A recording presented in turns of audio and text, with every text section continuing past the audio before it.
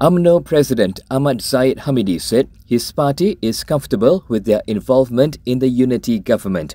Therefore, he said that there is no question about the coalition joining Perikatan National.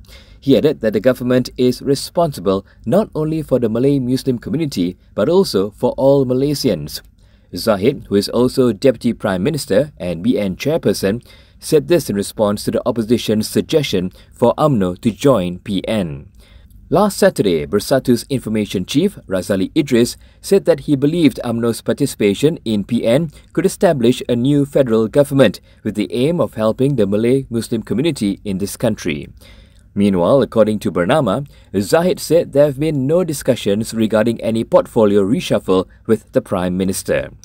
He said he thinks there is no change as the Prime Minister had not discussed the matter with him.